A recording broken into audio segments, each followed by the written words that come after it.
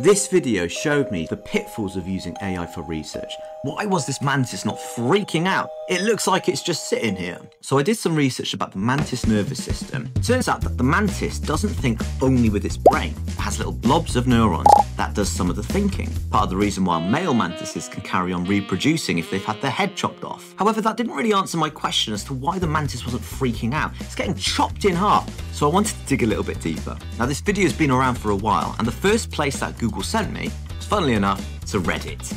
Now, not many of the answers had much of an explanation as to why the mantis wasn't freaking out. However, this user here suggested that the mantis can't experience more than one stimulus. So maybe because it was hungry, it ate, and it couldn't experience the sense that it was getting chopped in half. I was a little bit skeptical about this. I asked AI, what possible explanation can there be?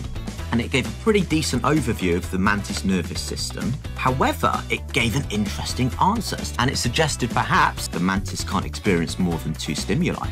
I thought, hey ho, there we go. But I checked the source. Where's it from? Reddit. Now this for me wasn't a satisfying answer, so I reached out to a friend who had a master's degree in animal behaviour, specifically insects, and she offered a much simpler explanation.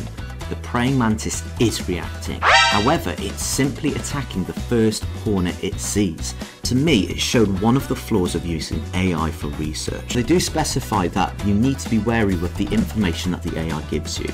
But is this enough? I'll let you guys decide in the comments below. Like and subscribe for more.